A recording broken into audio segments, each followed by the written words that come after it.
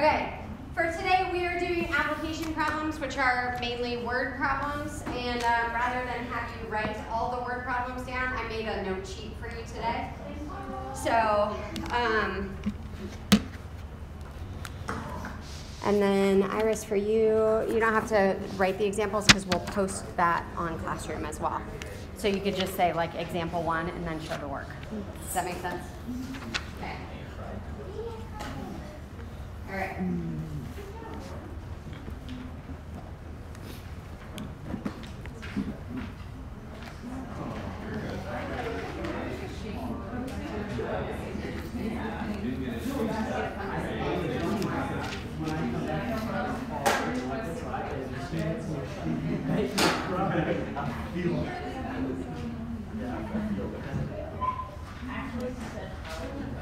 All right, so I want to be really clear about this before we start. There are 3 formulas we're going to learn today. For your test next Wednesday, I know it's not on the board, but I'm going to keep saying it, and I will put it on the board today. For your logs test next Wednesday, you do not get to have a note card, but I will put the formulas on the board, but I'm not going to put them in any particular order.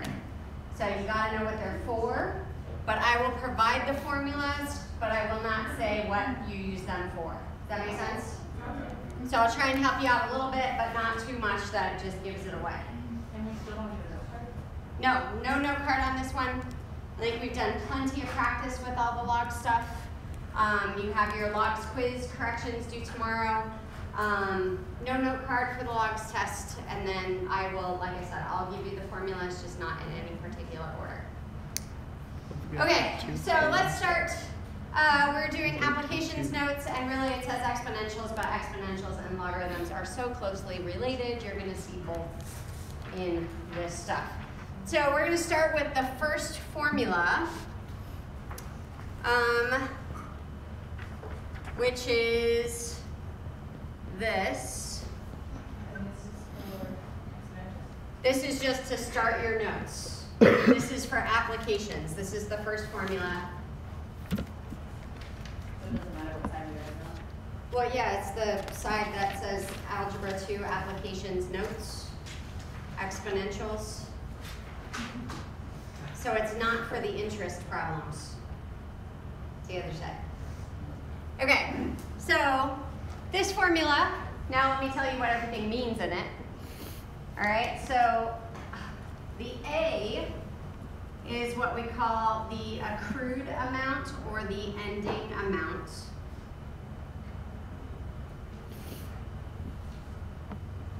The P is your what we call principal, or the starting amount.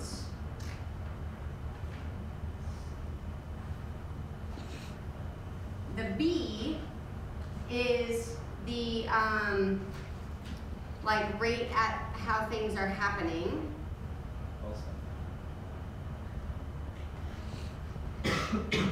Did you say well said? Yeah.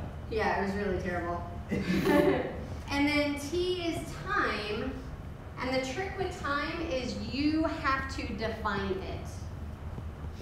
Okay, so you must define what type of time you are talking about.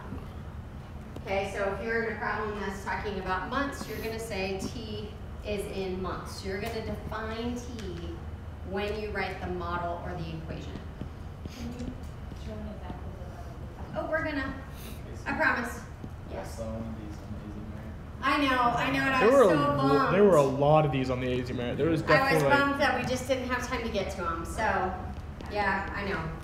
It's all right. All right, so if you look at your example 1, first of all, let's just read it because it's awesome. All right, so for example 1, your life is all of a sudden magical. Yay. You start off with 4 bags of candy. Every week, they double in number as long as you don't eat it. That's the trick. Those kind of like wait for the second marshmallow or like eat the first one? Yep, exactly. So it's like if you wait, you're going to have more bags of candy later. So then the question is, how many bags of candy will you have in 10 weeks? And how many weeks will it take until you have 1 million bags of candy? If you don't eat it. If you don't eat it, you're right. Wait, So, yes? so I know it doesn't have anything to do with math parts, but after you eat it, does that mean they never grow again? Or like once you eat all that, like once you stop eating it, it starts growing again? That is a great question, and you can let your imagination run with that. Okay. Okay, so we're doing this situation. We are going to be using this formula, and I'll talk you through the difference between this formula and the other two once we get to the other two. Okay, it's going to be really clear and easy to know when you're using this one versus when you use the other ones. Okay, so we're going to start with this one. So when it says how many bags of candy will you have in 10 weeks, I want to clarify a couple things that are not on here. In your homework tonight, the first thing that it always asks for is for you to write a model. Okay, basically what that means is I want you to write an equation. I want you to write the thing that we're going to use to be able to answer the questions. But I don't want you to just jump in and answer the questions right away. Okay? So, do I know, if I'm just thinking about before it starts with how many bags of candy will you have in 10 weeks, that statement before that, do I know my ending amount? No, because it just says you start off with 4 bags of candy. Every week they double in number as long as you don't eat them. You know what your P is though. Right, good. So I know my P. What is my P? 4. 4, because that's the amount I'm starting with. Shouldn't that say P or no? Oh wait, no, just kidding. Okay. So you're rewriting the equation, but like filling in the letters. That of the things that I know, yes. Okay, and then the B is the rate at which things are happening. Yoruda? We're doubling, so times 2. Yes, we're doubling, so that's going to be a 2. And then the T, I don't know, right? Nothing is stated about T, except I can now define it. Yes. So when I ask you for a model, that is what I'm looking for. Okay, the stuff filled in, you should have A and you should have T there, and then you're going to define T. What is T in? Any questions about the model to start with? Okay, so then we're going to answer our first question, which says, how many bags of candy will you have in 10 weeks? What do I do to solve that? And put 10 for T. I'm going to put 10 in for T. How am I gonna do that? Yeah, throw it into your calculator. Right, 2 to the 10 times 4, or you type that in exactly how it says into your calculator and it'll bust out an answer. So Ray says 4,096. Okay, up above the example in bold, what does it say? For every problem, you must find the answer and then use that answer to write a sentence. Good. So every single time you're going to explain what your answer means. So in a sentence format, what does 4096 mean? Go ahead. In 10 weeks, you will cure. Okay, hold on. Neruda, go for it. In 10 weeks, you will cure 4,096 bags of candy. Right. It's predicated on that, though, already. All right, good. So every time I want you to explain your answer. Okay, which should be hopefully pretty easy if you keep in mind what things mean. Right, so if you know that you're finding the ending amount, hopefully you have in mind that that ending amount is bags of candy, not number of weeks. Okay, so explaining your answers. All right, then it says, how many weeks will it take until I have 1 million bags of candy? How do I figure that out? Go ahead, Race. So you put 1 million in for A and then solve for T. Good. Now you understand why we did the warm-up we did, right? To write directly relates to your solving practices. So why don't you guys do that, solve that, get T for me. And with word problems, you're gonna just give me, I'll see it in your work, the exact answer anyway, but you're gonna give me the approximate. That's the main thing that we need.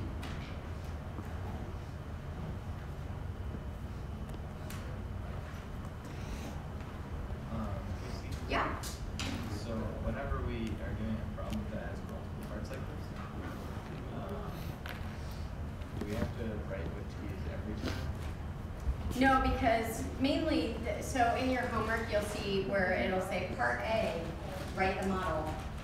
Part B, answer this question. Part C, answer this question. So I tried to like separate it to make it easier to understand. Okay? You're welcome. Great question. So not only find T, but double check it. So for the approximate answer, do you still want us to write out every single decimal? Because it gets... Yes, and then in your sentence you will round. Okay. Okay? Sound fair? Like now we're getting down to, you're going to have 1 million bags in this exact second. Well, we could figure that out, but I'm not going to make it. Yeah. What did we do in the warm-up? Well, when you rewrite, what happens? Yes, let's do it down to the progress. This is what I asked. That's 250,000 equals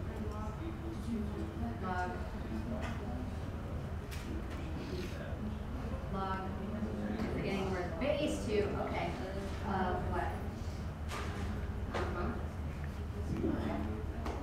Very good. You're welcome.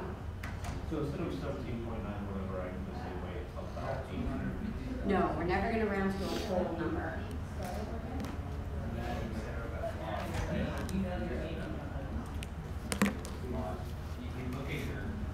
You check someone? No. What you just said in our answer is round. It says overflow for this. Because this is that right? That's only weeks. Show me how you put this in.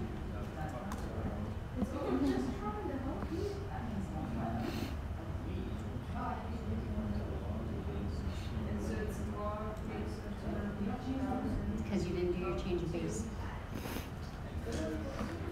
You did log of 2 times 250,000, which really is 500,000. So you took the log of 500,000.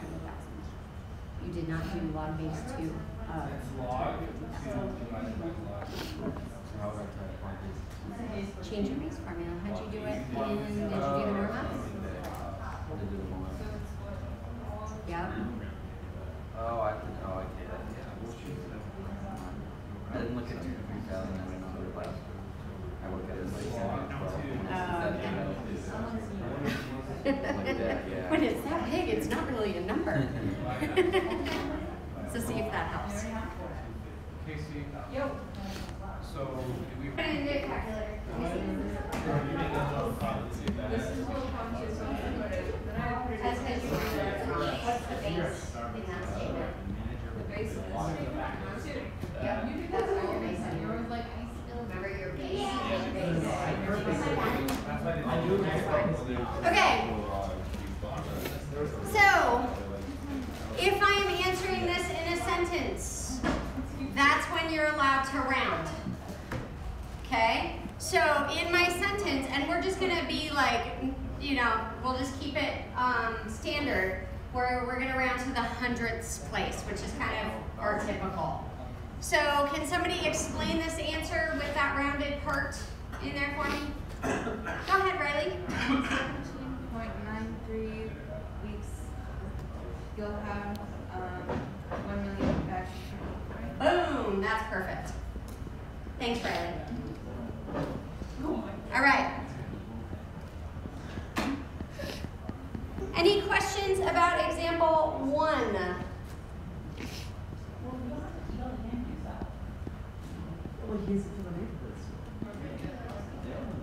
Nothing? We're okay? Yeah, I just arranged my... Okay, yeah, well, that can cause some problems.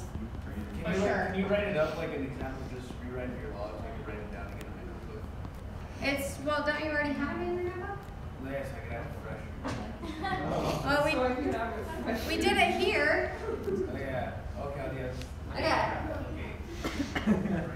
Sorry, mainly I'm being a pain in your butt because I want you to come to office hours for that question. Okay. All right, example 2. Example 2, I am going to help you with. It's not as straightforward as you think. So example 2 says you started out the year with 100 pencils. Each month you notice that a quarter of them are missing. Your friends are thieves, which probably actually is pretty reasonable to happen in real life. And then the question is, when will you have 2 pencils left? So let's write the model together. How would that look? Okay, so we got A equals.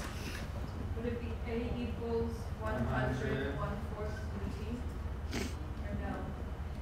Okay, you're close. But no, because the 1/4 are missing. Okay, so that's the trick, That's how we start. right? So it's 1/4 are missing.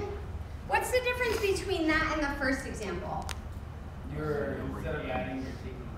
You're We're reducing. gaining, right? It's how many actually are there. It's doubling. So in this situation, what you want to do is figure out how many you actually have, right? Not how many you're missing. How many you actually have, Nia? 3/4. Yeah, so you would use 3/4. Now, if you are ever wondering, like, ooh, did I set that equation up right? And what else do we need to include? Sorry. Mine is, months. Good.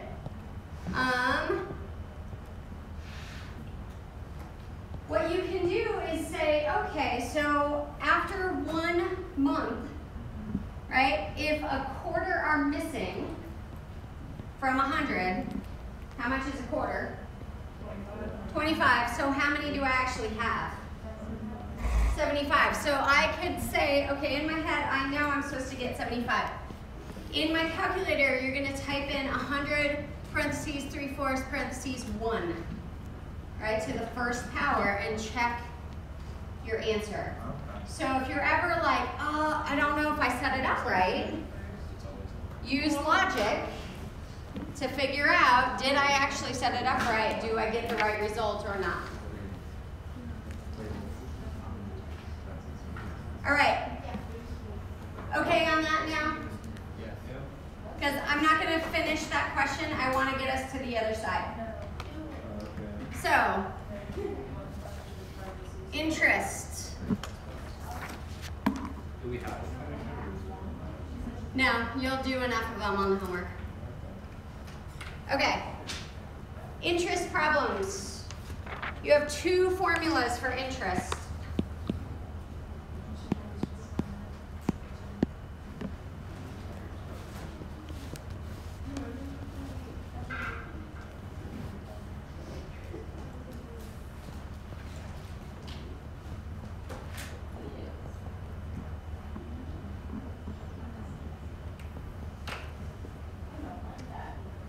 Okay, those are your 2 formulas, and I'll go through and explain what they mean and when you use them.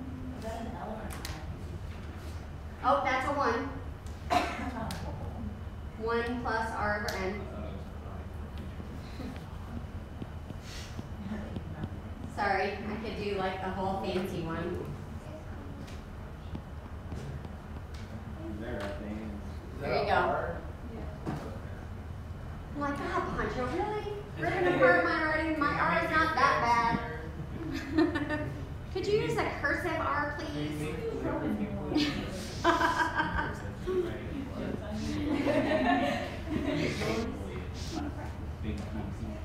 Okay, does everybody have the formulas down? They will also be posted online with the video from today, like we've been trying to do.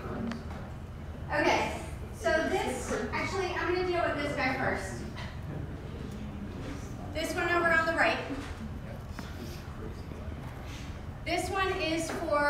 what we call continuous compounding. Okay, so in the bank, right, when you go to a bank and you want to start a savings account.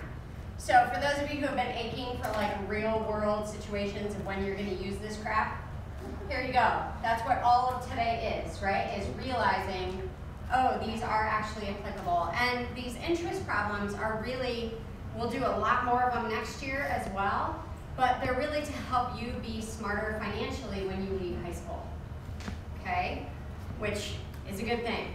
So when you go to the bank, they will often ask you, like when you start a savings account, and that has a different formula and all that, but they're going to say, do you want to compound continuously, or do you want to compound daily, or do you want to, like, they're going to give you a whole bunch of options, and you need to be able to make the smart decision, right? Because you want to have the banks help you and get as much money out of it as possible. So these two situations are, they're not as real life as I would like them to be, because it's basically like you open a savings account and you put your money in and you never touch it. Not super real world, right? Like not many people have a savings account that they never ever touch. But for our purposes, situational purposes, for right now, that's what we're gonna do. So E, you have seen before. E is your button on the calculator. That means E, 2.74 something, right? The P, same thing. The A, same thing, right? So A is your ending amount. P is your starting amount. Your R is going to be your interest rate.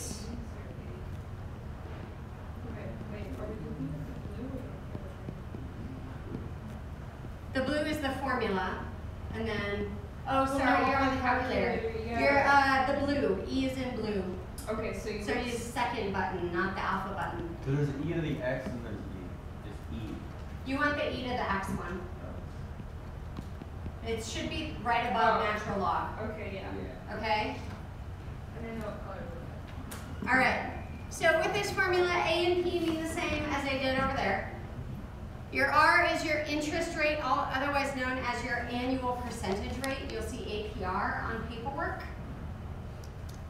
And the trick with their APR is they always give it to you as a percentage. So what you need to do is make sure you need it as a decimal, not a percentage.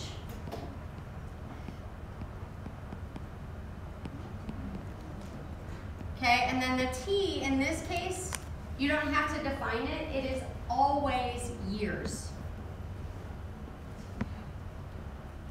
So your T is always going to be years.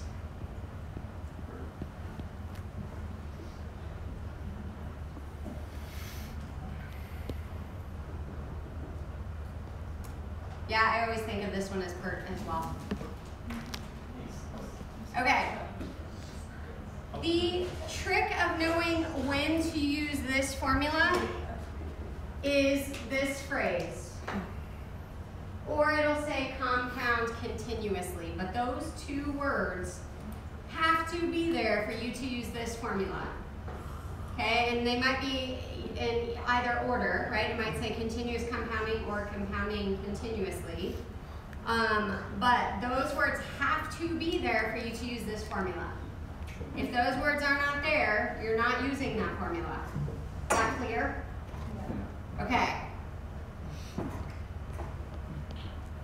The other equation, this last one that's a little bit gnarlier, this one is for compounding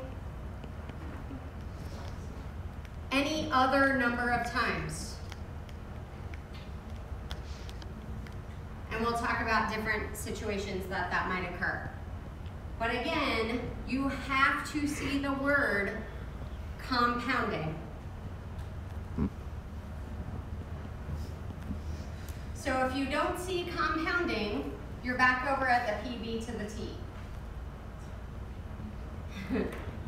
Okay, if you see compounding, then you're deciding between the two. And then you're looking for continuously, and if it's not there, you're back over to the harder one. Okay? All right. In this one, A and P, same thing. R, same thing as this guy over here. It's your interest rate or your APR. You need it as a decimal. Same situation. T is also in years. N, that's the new one. That's the number of times compounded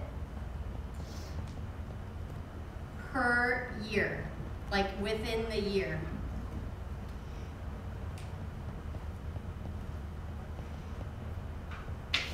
Okay, so let's go over some situations. If I said that we were going to compound monthly, what's N going to be? 12, because there's 12 months in a year. Right? What if I said we were going to compound weekly? 56. Ooh, not 56, but you're close. 52. 52. But again, if you used 56 in your formula, and as long as you're showing your work, I'll know that that's not a major error. That's just because you didn't know a calendar. And that's okay, right? Like, not everybody knows the calendar inside and out. We learned this in Josh's class. So that's a the only super reason. different thing than using the wrong formula, for example, or like completely blowing it. Okay, so if you get one of these numbers wrong, as long as you're showing your work, it's like, I get it, okay? What if I said like biannually? How many times would you be doing it over the course of the year? 2 times. What about daily is a good one? 365. Okay. Steve's class. Leap year next year? Huh? Okay, so anyways, you get the idea that N is going to change and you have to pay attention to your wording. So, example 3. Actually, you know what? You know what? We're going to skip straight to example 4. Because it's going to test everything that I need. Too bad, Race. All right. Okay, example 4. This is like a little more, listen please. It's a little more realistic than example 3 is. You're going to be given, you go into a bank where you want to invest your $300 that you earned from babysitting. Okay? Maybe you've been babysitting for 72 years. I don't know. But the bank gives you 2 options. Now you have to realize, and I'm not saying this to like make you distrust everybody in the world, but banks are out to take your money. Right? They give you options. Listen, they give you options because they assume people are coming in financially ignorant. So they give you options thinking you're going to pick the poor option where they are going to give you less money. So what you need to do is you need to be really smart about making decisions when you're dealing with big banks, credit cards, all of that business, because it's going to matter in your long-term future, okay? So you go into the bank, they're going to give you 2 options. Option 1 is to invest your money in, invest your $300 in an account that gives 4.9% interest and compounds daily. Okay, so what formula am I going to use for that first situation? The compounding The for any first amount. one. So let's go ahead and figure that part out. Right, so how would I set up that equation? So we're going to have option 1. What does that equation look like if I'm setting that up? A equals 300 parentheses 1 plus 4.7 over. Okay, hold on. It's 4.9, but It's a percentage, so we have to put it into a decimal. so what would that be as a decimal? 0.047. 0.049. Damn it.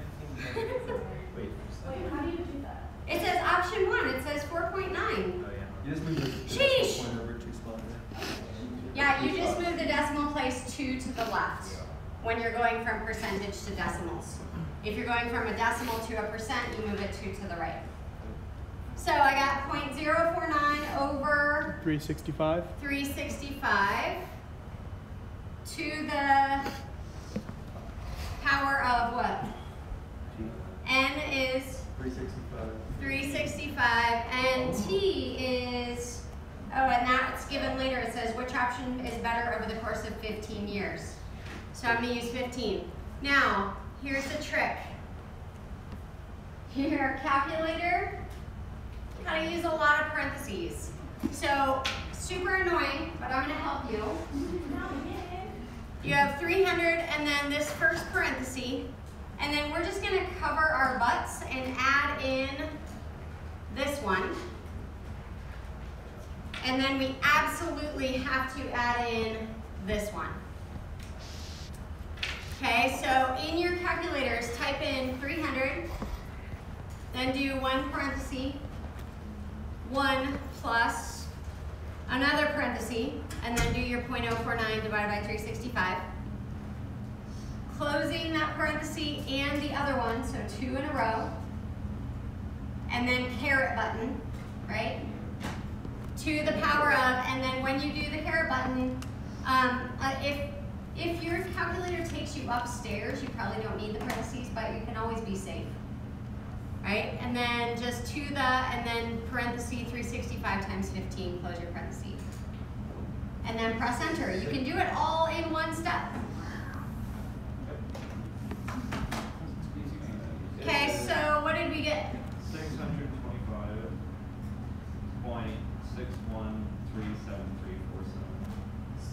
Oh, I got 6. I got 46 instead of 47. Okay, that's okay. Because when we write our sentence, okay, yours is close enough, we're okay. So then when we write our sentence, and I don't feel like writing it down because I'm running out of time, what would that sentence look like?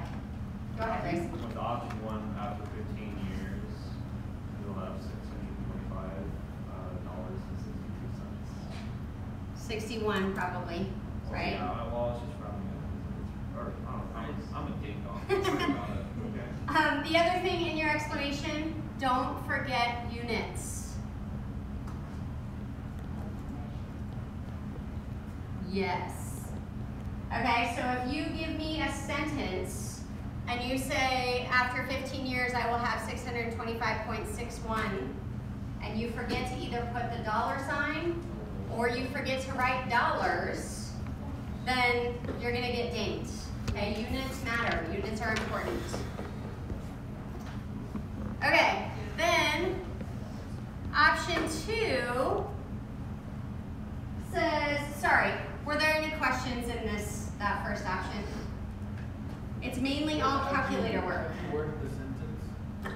Race did it. Race, do you want to say the sentence again? With option 1, after 15 years, you will have $625.61. Okay. Okay, then option 2, it says for you to invest your $300 in an account that gives 4.7% interest and compounds continuously. Which formula am I using? Hey, Bert. PERT. Right? So do you recognize the wording that's there that helps you decide which one? Okay. All right, so go ahead, set up and solve option 2 for me and we'll check an answer together. Set up and solve option 2 and we'll check it.